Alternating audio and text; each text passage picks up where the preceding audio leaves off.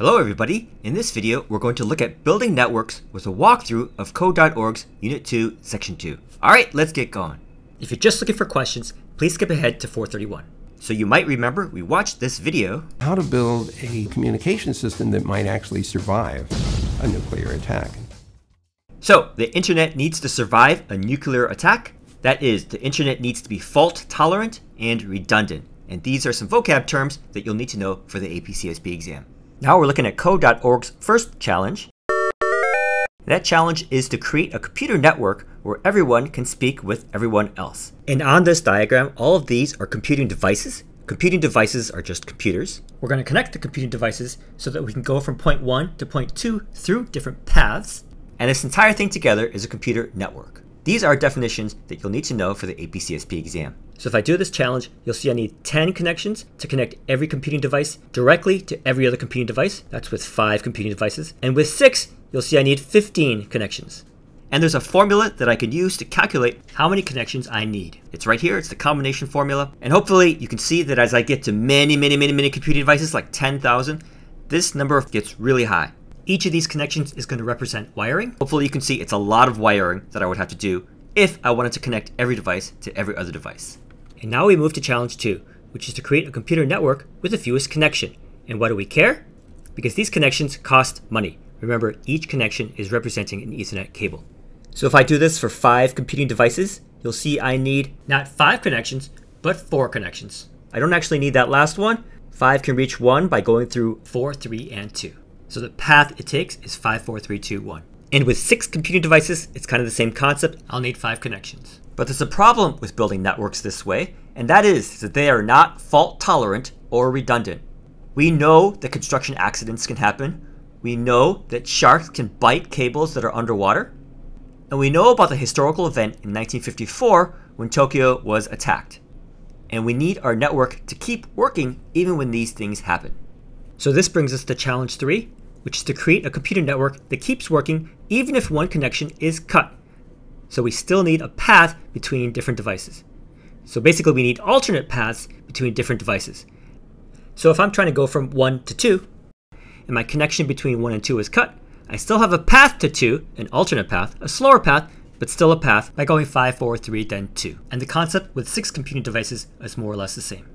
That brings us to the last challenge, which is to create a computer network that keeps on working even if connections are cut, remembering that connections cost money.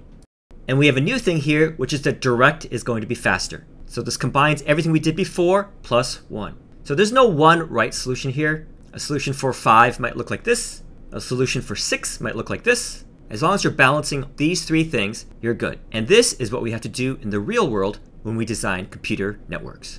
Code.org will then have an assessment where they want us to describe 2 different paths that a message could take going from A to D. So here I could go from A to B to D, A to B to C to D, A to E to C to D, and A to E to C to B to D, which is probably going to be the worst one. What we just did here is another vocab word. It's called routing, and that's the process of finding a path from sender to receiver. Finally, Code.org wants you to write down some vocab words in a journal or some mumbo jumbo like that. Computer device, computer network, paths. You did these in the challenges. These definitions come from the AP CSP framework. Routing, you did in the assessments. A computing system is just a computer network where the computers are working together. So it could be something like a supercomputer, but it could also be something like gaming. A gaming network counts as a computing system. Again, computing system, all that means is that they're working together. The last vocab word Code.org is going to put into this lesson is bandwidth, which is the maximum amount of data that can be sent in a fixed amount of time, usually in bits per second. So here's a real life example of this. If I take my answer from challenge 2, and I assume each connection carries 1 gigabit per second, the bandwidth into one computing device 1 is 1 gigabit per second. And if I take my answer from challenge 3, because there are 2 connections into computing device 1, the bandwidth into one computing device 1 is 2 gigabits per second. So that's a real example of bandwidth. Now, on to some practice questions. Question 1. One of these is false about routing on the internet. So if you get a question that looks kind of like this, you're always on the lookout for fault tolerant, redundancy, being sure you know what those terms mean. That's what A and C are about. Both of these are true, so they are not the answer. D also has one of these key words, multiple paths. Multiple paths are what make redundancy and fault tolerance possible. So this statement is true, and again, it is not the answer. So the answer is B, and if you draw it out, you can see if you have 3 nodes or 3 computing devices and only 2 connections, there's no way to make this redundant. Because as you know from selection D, you need multiple paths to make that happen. And you don't have that here. This question is also a little bit of practice with terminology. You'll see the terminology nodes. Those are more or less the same as computing devices. So the answer here is B. All right, question 2. You have a computer network here, and you got to see what's the minimum number of connections that you can break or remove before A can't communicate with H. So this is a super common type of problem.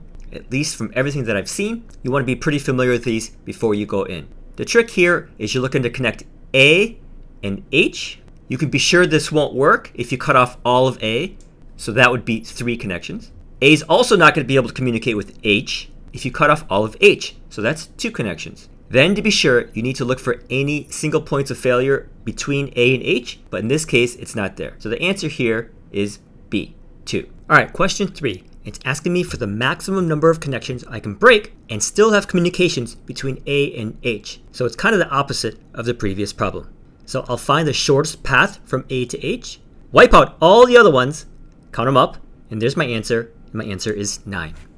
Question 4. At first glance, it looks a lot like question 2. What's the minimum number of connections that must be broken before A and H can't communicate? So I'll look first at cutting off A, and I would need 3. Then I'll look at cutting off H for the network, and the answer there would also be 3. But I need to check for the paths between A and H, and when I do, I see if I cut off the path between B and I can't reach H anymore if I start from A. We see this all the time in the real world. You have one bridge, and there's a big traffic jam on that bridge, and that bridge is your bottleneck to traffic. If that bridge goes down, nothing goes through. This is the same thing. Question 5. This is a general question about redundancy and fault tolerance. So one of these is false. The path between A and C is fault tolerant. A is a true statement because I can go from A to C directly, or I can go from A to D to C. So because this is true, it's not the answer I'm looking for. B, if E and F fail, A will not be able to communicate with J. So if that happens, A, B, C, D are left on an island. That is true. A is not going to be able to communicate with J, so that's not the answer I'm looking for. C, if I and G fail, A will not be able to communicate with J. If those two fail, A is going to be able to communicate through J through A, B, E, F, H, J. So that's not true, and that is the answer that I'm looking for. Finally, looking at the last one, E and F can communicate directly, so nobody else needs to know about their communications. So this is a true statement, and that's not the answer I'm looking for. Finally, the last question asks about bandwidth. So each connection carries 1 gigabit per second. What is the bandwidth into D? Well, into D, I have 1, 2, 3 connections. So if I add those all up, it means I have 3 gigabits per second. In general, more connections will give you more data per second in addition to redundancy. So this part is not going to be on the AP CSP exam. The exam only asks you about redundancy, but if you pay for the extra connection, usually you get more bandwidth also. Alright, so that's pretty much it. Hope that was useful to you. And if it was, please give this video a like and subscribe to my channel. I'll see you next time.